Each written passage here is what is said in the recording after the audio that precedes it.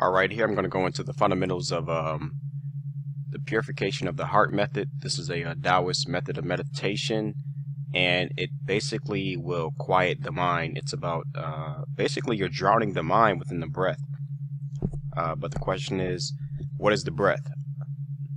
The breath is not just oxygen. It's actually the mechanism of breathing itself that we're investigating. In this case, not intellectually, but by feeling, by inner sense.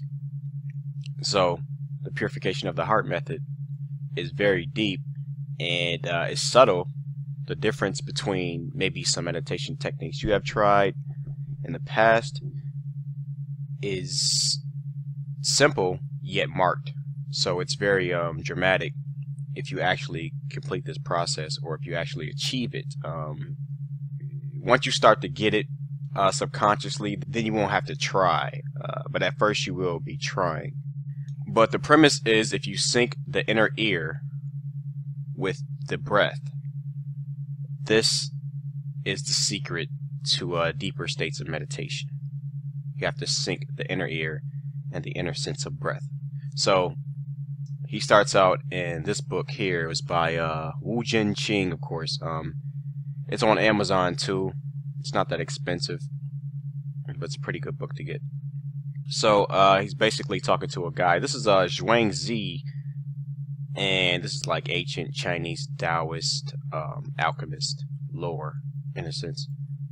But this narrative, this guy comes to him and says, am I purified yet because I have not drunken wine or eaten strong food?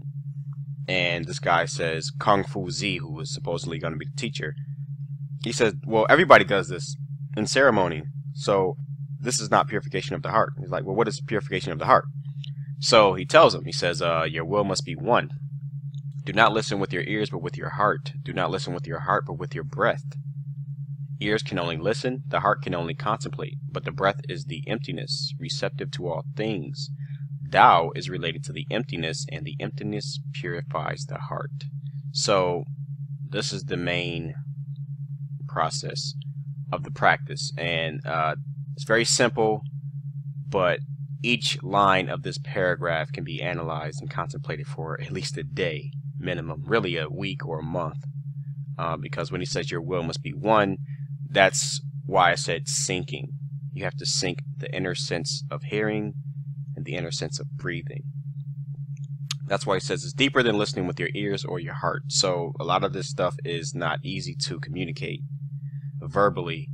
It's going to have to be intuited by the listener. You're going to have to use your imagination, because this practice goes beyond words, because this is not like me teaching you how to kick or punch or even how to draw, because you could see that.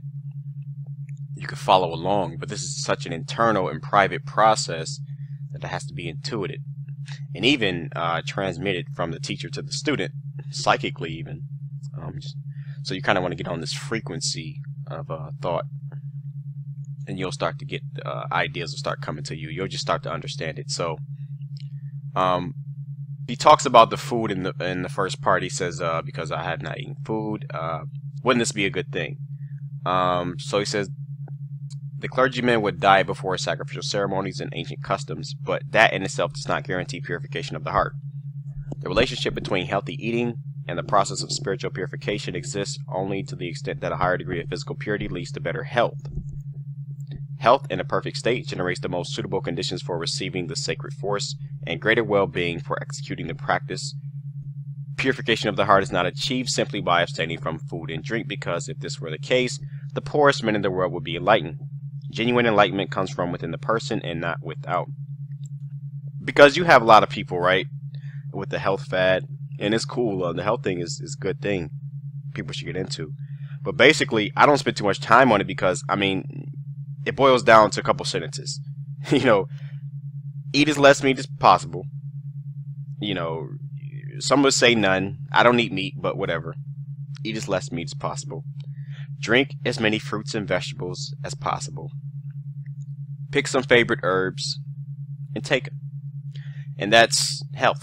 That's all you have to do. Like, as far as that the physical, the mundane way. Then there's the breath, and there's the mind, and this is a whole different angle on it. So he's talking about, well, that won't make you enlightened though, because a lot of people think, well, I'm just gonna, drink these smoothies and kale and watercress and I'll open up my third eye that way and then I'll be enlightened just by my diet. He's like, no, they're making it clear. Yeah, health is good. It's a step along the way. It's a good foundation, but it's not the end goal. It's not going to complete the process for you. It doesn't work that way. So when the disciple asks what purification of the heart is, and he seeks to find out how to achieve it, he answers with the method. The will must be single. This is the first condition. He adds that the disciple should not listen with his ears, but with his heart. That's the inner sense, the inner feeling of the breath. And then he says, well, then you got to get past the heart and listen with your breath. Now you're sensing the inner breath itself. So it's a very deep process, and like I said, it's going to take some practice in doing in order to know what this material is actually trying to convey, because you're not going to get it just by the words, trust me. This is a powerful technique, the most powerful really. It goes into Anapana really, which is the Buddha process of meditation, like the deepest process, the most effective and a holistic and harmonic way to practice, because you'll see a lot of pictures of chakras and you know how people show the spine going up to the brain and the eye of Heru. And all these fancy pictures, they point to a truth, but it's very confusing and diluting. I mean, because when it comes down to it, this is all about the breath. Stabilizing the breath, even reversing the breath back to the state of the embryo, has nothing to do with looking at colorful chakras. So even that becomes a kind of a exoteric religion, right? That's why I don't talk about that stuff too much. I go to the root of the issue, the core of the solution, So it's about the breath, and it's about syncing the inner ear and the inner breath. That is what this is about. So again, listening with the heart, the inner sense, second step. Then listening with the breath is the final step, the deepest step, and that's when you go into this experience of no self, of no body, mind. And that's even hard to convey in words. If I say you'll experience no self, that's a contradiction, but you'll have to experience it to know what I'm saying. And I'm sure some of you have stumbled across this feeling or this sense, but have lost it, temporarily, because of the mind, of course. So to have a single will is to have a will which does not disperse and is concentrated on one single goal, keeping the mind on the breathing. So combining the mind and the breathing, and I'm explaining that in a different terminology to get you to see what they mean by combining the mind and the breath. That means that syncing the inner breath and the inner sense. So listening with the ears is listening with the five senses. Listening with the heart is listening with the single inner sense, like I said. And listening with the breath is becoming one's own breathing. So this is the goal. You're going to become the breath mechanism, not the oxygen, not the carbon dioxide exchange, but you're going to become the breathing mechanism. Because this is what the real you, which is non-local, non-individual, non-unique. This is what we or you are. We as you, you as we. We are this breathing mechanism, and we actually share this mechanism. It's all in sync with everybody right now in the world, on this plane. So the method works in 3 stages: concentration, contemplation, and fusion. He who manages to become his own breathing reaches the last stage and finds purification of the heart. So the purpose is to become the breathing. And this could take weeks, months, years of practice, but it's worth it. This on top of the skeleton meditation, they actually combine with each other. Once you can become aware of your inner skeleton, your inner, contents, then combine with this breathing and this purification method, you'll start to get it. So Taoism teaches that the human being is made up of 4 elements: Jing, Qi, Shen, and Jing, which is essences, breath, spirit, and nature. The objective of Shin Fao or Shin Jai Fa is to use the Jing, which is physical body, to unite the Shin and Qi, the spirit and the breath. So Shin would be like the spirit. That's like your awareness, which is actually kind of electromagnetic and can be guided by what they call the Yi, the wisdom mind. You can guide this electromagnetic energy throughout the body. And the Qi, of course, is the breath, but it's not the oxygen.